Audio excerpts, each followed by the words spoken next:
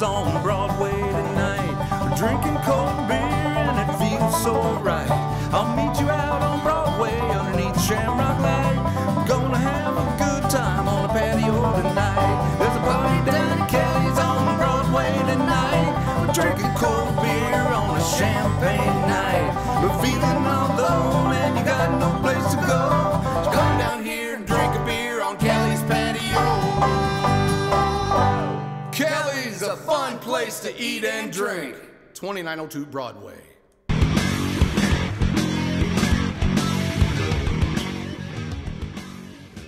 Hey everybody, welcome to the Daily Muddy. I'm Brittany Bull, and today my guest is Kristen Lay, a director at the YMCA. Welcome, Kristen. Thank you. Thank you for having me. Thank you for being here. First of all, love the shirt. Thank you. We're so excited this year. This is an addition. So with your registration, you obviously get the legendary shirt that everyone loves, but you can also add on a crew neck this year. Registration of what we're talking about today, the annual turkey run. 45 years. It's your sapphire anniversary. It is. We're actually doing a giveaway this year. Really? Too. We're partnering with Emerald City, and they are going to do a giveaway. So check back in a couple of days. I didn't even know that. That's awesome. Yes, so that's awesome. very exciting. But like you said, so we're adding this year. You have the option of this awesome sweatshirt, which is it possible just to get the sweatshirt? You can just get the sweatshirt. That's a great question. You can get online, our website. You open it up and it's, it kind of smacks you in the face. It's like register today. And when you click on that register today, there's just an option that you can just get the sweatshirt. Yeah, I might have to order one of those because I don't know if I'll make it that early in the morning. What time does the run start? It starts at 8 a.m. Thanksgiving morning, obviously. So our goal is to get people there 8 a.m. They take off, and then usually everyone's done in about an hour. So you can get home and, eat your turkey and do all the fun things that Thanksgiving brings. You get your cardio in before you gorge. Absolutely. That's the goal, right? Yeah. Like, okay, I've done this, check the box, now I can go eat my turkey. That, or you're getting the alcohol out from the night before. Absolutely. Whatever you want to do, we're there at 8 a.m. Yeah.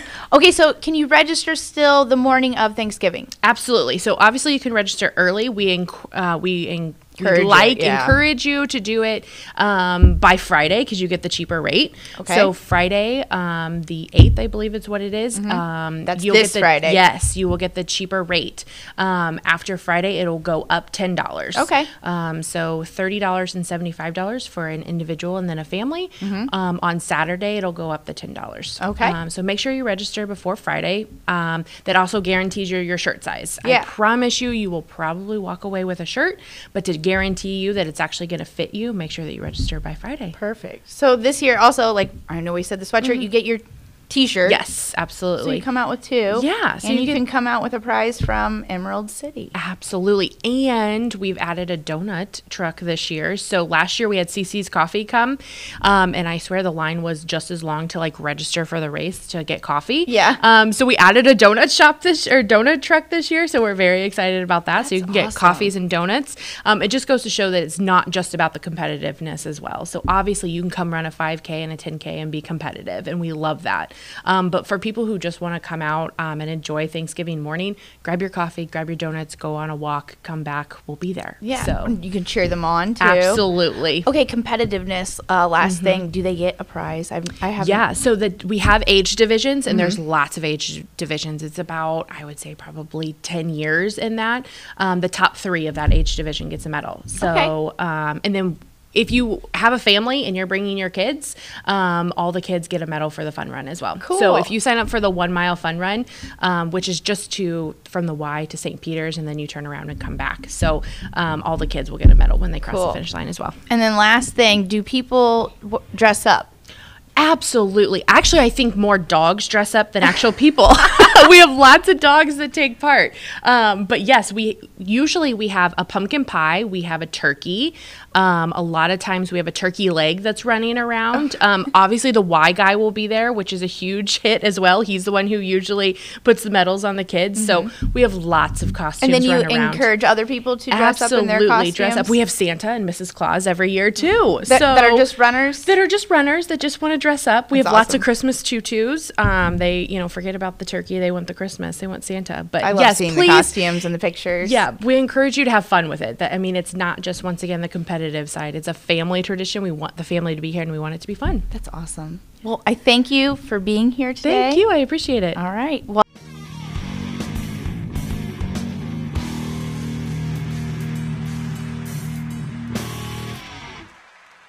coming up next, I sit down with Julie Quinn to talk about the John Wood Community College for Life. The Tower, a great place to meet and eat. But did you know the Tower has one of the finest drink selections in our area? Along with its incredible Mexican menu, the Tower specializes in tequilas for every taste. Names like Patron, Cabo Wabo, and Hornitos. And don't forget the margaritas. On Mondays and Tuesdays, stop by and pick up a single topping pizza and get Tower margaritas to go. Enjoy the Tower at home or in our dining room, bar area, or the Tower's signature climate-controlled porch. The Tower Pizza and Mexican in Quincy. Welcome to the Abbey, a Quincy tradition. With 6 big screens, a new larger kitchen, and now more seating capacity, the Abbey is the place to be before, during, and after the big game. Come enjoy fan favorite appetizers, steaks, burgers, and a variety of daily food and drink specials. Can't join us? Carryout is available too. Now with a convenient drive-up window to better serve you. 1736 Spring in Quincy. Opens at 3 p.m. Tuesday through Sunday. Come join all your friends at the Abbey, a Quincy tradition. Welcome out to Kelly's on Broadway tonight. We're drinking cold beer and it feels so right. I'll meet you out on Broadway underneath Shamrock Light. We're gonna have a good time on the patio tonight. There's a party down at Kelly's on Broadway tonight. We're drinking cold beer on a champagne night. We're feeling all alone and you got no place to go. So come down here and drink a beer on Kelly's patio. Kelly's a fun place to eat and drink. 2902 Broadway. The Liquor Booth is your home for a huge selection of beer, wine, and spirits. The Liquor Booth has 2 locations in Quincy, 3520 Broadway and 1500 North 12th Street. The Liquor Booth, where it's always happy hour. Are you looking for the perfect venue for your next special event? Check out Utopia Event Center. Utopia has a large banquet room and an awesome bar area, perfect for anything from birthday parties to formal corporate meetings. It also offers a photo booth, stage for a DJ or a live band, and a fully stocked bar, all for only $300. Check us out at utopiaeventcenter.com or call Barn at 217-430-6559 for more information. Utopia Event Center, 900 North 12th Street in Quincy. Instant Replay is your local sports bar. With 18 big screen TVs, we have all the sports packages from college games to pro games. We offer daily drink specials, and come check out the Bullpen, our newly renovated beer garden. Instant Replay, 2739 Chestnut in Quincy. All right, welcome back, and I'm sitting here with Julie Quinn. She's with John Wood Community College, and specifically the College for Life program. And for those of you that don't know what the College for Life program, I'm going to let Julie tell you a little bit about it. Thanks for having me. Just as a reminder, College for Life is a program for individuals 18 and older who have an intellectual disability and choose to continue learning and growing in higher education in the college setting. I'm so glad that we have a local program like that. Isn't here. it amazing? Yeah. Only 16 in the state. Really? Yeah. I know that I read about them, and it was like the closest one here or around here was the Chicago area. So there's a program at Lewis and Clark down in Godfrey. Okay. So that's a little bit closer. Bloomington has a program. Yeah. But to travel to something like this, it's amazing in our community that we Yes. have this. Yeah, it's awesome. And our spring course registration just opened this morning at 8 a.m. Okay. And so just wanted to share out with everybody some of our new courses. We have a new instructor joining us, a little shift to our schedule, and just some fun opportunities that I Exciting. thought we could maybe chat about. Yeah. Yeah. So what are some of these new courses available? Yeah. So, well, first up, we have a repeat, but this is only our second time doing this. We are partnering with Blessing Hospital, and we have a workforce prep class. And half the semester, the students are at the college. They're in a classroom for about 50 minutes, and then they go out and do some job shadowing within the college. There are about 6 different areas that they go and shadow a different John Wood employee. Cool. And then second half of the semester, they go to Blessing, have a tour in 4 specific areas where an entry-level position might be a good fit for them. Environmental services, health and nutrition, the early childhood center, and then Denman Linens. So they get a real thorough tour of those areas, and then they get to select where do they want to learn a little bit more, in depth about the positions. So then they go on not on their own, they're with folks, but they actually shadow the job, do a piece of it, and come away at the end of the semester having filled out an application at Blessing, perhaps if they choose to, and possibly with a job. So that's really exciting awesome. one. Only 6 slots because we really like to give a lot of one-on-one coaching with that class.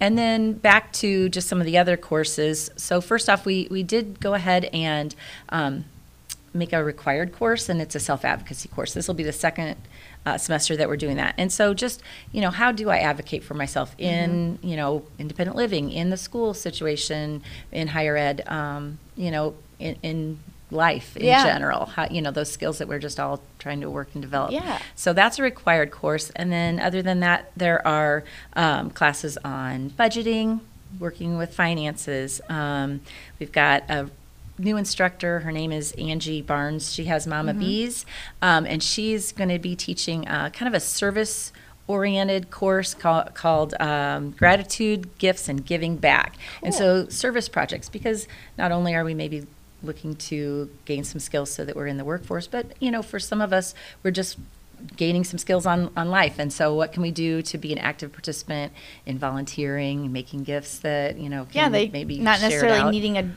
job so much, but it's just being productive towards the community. Yeah. That's awesome. So that's an awesome So one. for the most part, they are choice, like they get to choose their classes other than that requirement. Yeah. A lot of it's based on their interests. Absolutely. Beautiful. So for each kind of course period, there are 2 different selections. We hope that someday there might be 3 or 4 different ones, if based on need. But right now there's always a choice. We have 2 kind of entrepreneurial opportunities. We have a Blazer Cafe, which is a course. We partnered with EFB Coffee, cool.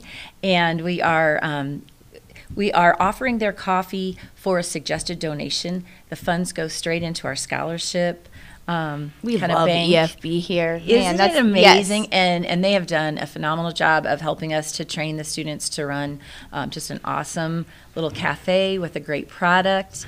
And it's been a great experience. And then Angie has another entrepreneurial experience. We have a gardening class. We've had it several semesters in a row, but she kind of wants to up the ante a little bit, and we are going to be offering flowers and things at Mother's Day, and then starts for people's gardens at the end of the semester. Oh, that is so cool. So great business opportunities for the students, great opportunities for people on campus or, in the community to come. We like to focus on fine arts as well, and then some of the performance arts. So we have Brendan Shea from QCT teaching a theater class, and that's just tons of fun. He'll take and work up some of the pieces that have been performed at QCT, and they'll do some, some fun kind of things. Cool. Yeah. And then we've got arts and crafts. This semester we're going to focus on what are some things we already have around the college or at home that we can create art with. So kind of DIYing it a little bit. So that'll be the new kind thing of fun. anyway. Yeah. We've got a science class. And then a meal prep class, and we're kind of focusing on crockpot cooking, some things that we could have like that freezer in a bag, meal in a bag kind of thing in your freezer. And so that one is a little bit higher. Most of the time courses are like $250 for a 1-hour course, but that one will have a little bit more extensive supplies so that the students are going to be able to take home some dishes that they're going to keep in their freezer and just pop in their crock pots. And so that'll be super fun too, I think. And then a couple fitness classes. So Easy Fitness, we always try to accommodate all kinds of folks. So we've got some chair things going on.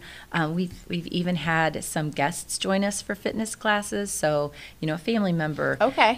Kind of a it's kind of a goal, and not kind of, it is a goal that we continue to build inclusivity. And so, really hoping that we might have some classes that, you might want to sign up for a community ed class, and someone might want to sign up for a College for Life course, and those are going to hopefully meld a little bit at some point, and especially in that fitness kind of area. So those are fun opportunities too. Awesome. Yeah. Okay, so real quick about the program altogether is, so every semester they sign up for courses, and eventually is it a 3-year course altogether, and they get a certificate? Yeah. I'm so glad you asked that. So that is the way that the program had run for a long time, and really successfully. Kind of two things at once. Some people knew they never wanted to go out in the workforce, and they weren't working for that certificate. Some people, that was definitely the goal. And so the Tracy Family Foundation helped kind of do some strategic planning, hard to say. Yeah. And they decided to kind of separate those two things. So College for Life is going to remain kind of that community ed piece, that ongoing education. We'll sprinkle in a little bit of the workforce thing as well. Yeah. But the intense program where you're going to get a certificate is not going to be happening until like August of next year, and so that'll be called a certified transition program. And that will be some credit bearing classes, and really for that person that is ready. They have an intellectual disability, and they are ready to get a certificate that's going to lead them to some competitive, integrative employment in the community. So kind of two separate things right now. We have one more group that's finishing up the certificate. They had started before we had made this decision, and so they will graduate with they'll earn their certificate in May. And then after that, we're trying to figure this out, actually, Brittany. Like, it's a huge achievement to attend school for a semester. Let alone some of these folks have been 5, 6, 7 semesters. So I think what the college wants to do is recognize the achievement, the learning, maybe at little increments. And continue to acknowledge that kind of in a formal way at graduation time. But it's a little bit of shift and change. It always has to be, I think, a little bit of time for anything to do with, the people that we're talking about. And You're always trying to do better and change and shift things, and just acknowledge the learning that's happening. It's really a lot of fun. It's a great place to be. So one last time, they can find more information out on the website. That is? Yep, that is jwcc.edu. Okay. And so you go to programs and go to College for Life, and that's where you register. Awesome. Please call. There's a number on there too if you have any questions ever, or email as well. And we're really excited that the program is thriving. Awesome. Thank you so much, Julie, for being here today. Appreciate it. I appreciate you stopping in. Yeah.